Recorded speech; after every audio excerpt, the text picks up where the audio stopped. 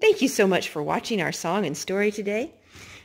We hope you enjoy it. It's all about lions today. Have a great day.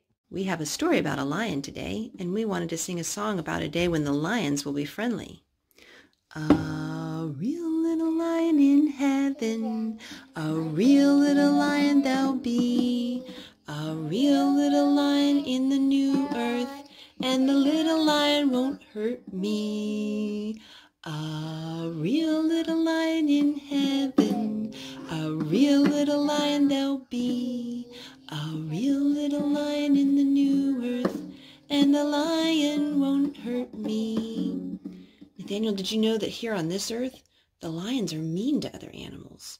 And they're mean to little lambs, and they're mean to other animals that are littler than them because they need food. But in the Bible, it says that in heaven, when we get to where Jesus lives, the lion and the lamb will lay down together and they'll be good friends. Because Jesus will make sure that every animal has lots of food.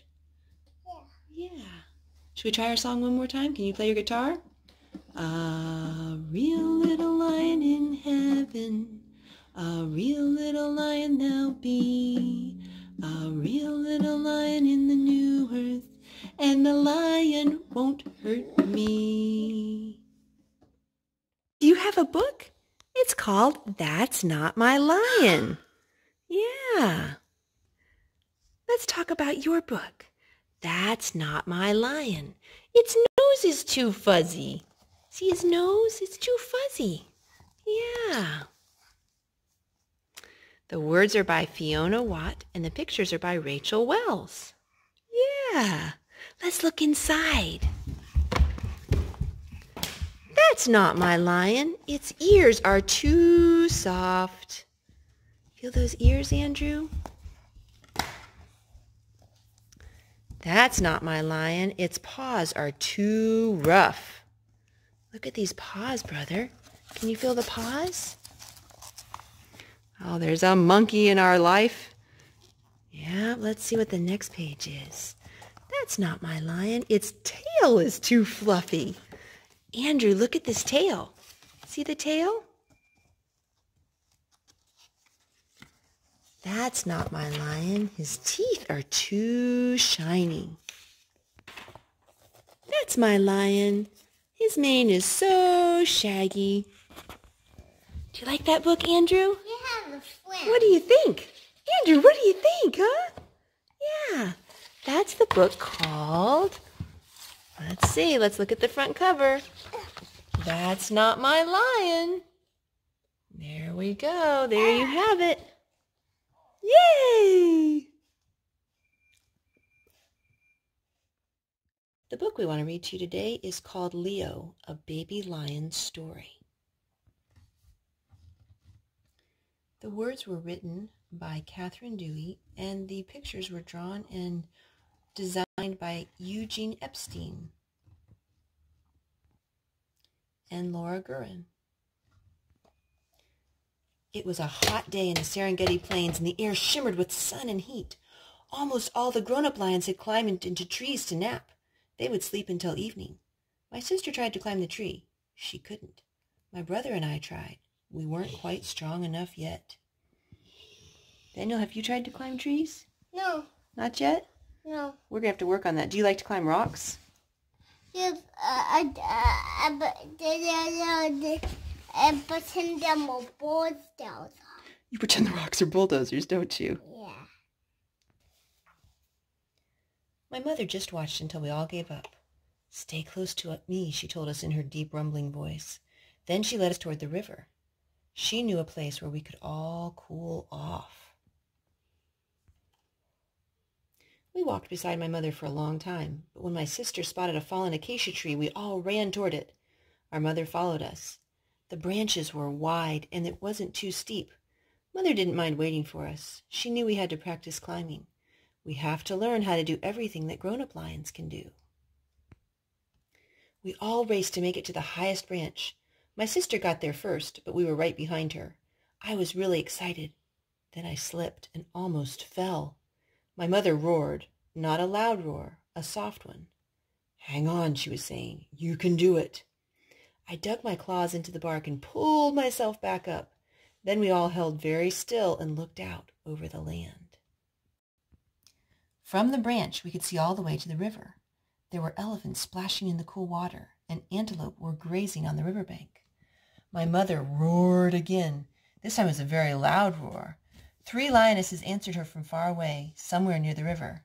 That meant most of the mother lions were already there. It was time to go. It was a long, hot walk to the river. We waded into the water and took a long drink. Then my brother and my sister lay down to nap. My mother was the first one to go to sleep. The shade was wonderful. The sound of the river was soft and sweet. But I just wasn't sleepy. I kept wading in the shallows, listening to the birds. Suddenly, I noticed an odd sound that I had never heard before coming from behind a big sickle bush. I lowered my body like my mother does when she is hunting. I crept forward very slowly, crawling in the leaves. It was a little bird, whirring its wings, drinking flower nectar. Nathaniel, do you know what kind of bird that is? Yeah. You know what its name is? Nectar. It's drinking nectar. It's called a hummingbird. Humming. Yeah. Do you know what that is? No. Let's see. Then I heard another sound. Breathing? I looked up. There was a giraffe staring at me. Oh, it looked as tall as a tree. Crouching, I waited until the giraffe walked away, swaying like grass in a soft wind. I wished my mother was with me. I was never scared when she was close by. I knew it was time to go back, but then I saw what is that he saw, Nathaniel? Can you tell? What is that? A frog. It looks kind of like a frog. It's actually a lizard. Have you seen a lizard before? No. We saw one outside, remember, on the rock? Yeah. The lizard we saw was brown, though, wasn't it? Yeah. Yeah. I saw a lizard. It saw me, and it ran. I had to chase it. I ran as fast as I could, but the lizard skittered through the grass so fast I couldn't keep up. I made one last long leap, but it got away. When I stared at the grass and trees in front of me, they didn't look any different from the grass and trees behind me. I turned in a slow circle. I was lost. Do you know what it means to be lost, Nathaniel? Yeah. It means you don't know where your mommy is. You don't know where home is. That would be a sad feeling, wouldn't it? Yeah. Yeah. At first I thought it would be easy to find my mother, but it wasn't. I could smell the river, but I couldn't tell which direction the scent was coming from in the still air. I wasn't sure what to do. I just knew I needed to get back to my family. The sun would go down before too long. When I saw the tree with the low, wide limbs, I ran toward it. I jumped as high as I could and dug my claws into the bark. Then I worked my way upward. I knew I had to make it. And I did! From the high branch, I could see the river. I could see my family. My mother wasn't sleeping now. She was pacing the riverbank. I knew what she was doing. It was getting late and she was looking for me. When I got down, I knew exactly which way to go. The giraffes just watched me run past this time. I found the sickle bush and went through the branches. Then I was on the path by the river and I ran even faster. My mother was very happy to see me. I sat still while she licked my face and smoothed my fur. That night I snuggled close to my brother and sister. It was wonderful to be back with my family. Leo, a baby lion story. Thank you so much for watching our song and story today. We hope you have a great day. We'll see you next time. Bye. Goodbye, goodbye, goodbye. Goodbye, goodbye, goodbye. Come back again, we'll see you soon. Goodbye, goodbye, goodbye. Thank you for watching. We'll see you next time. Say bye, Andrew. Say bye.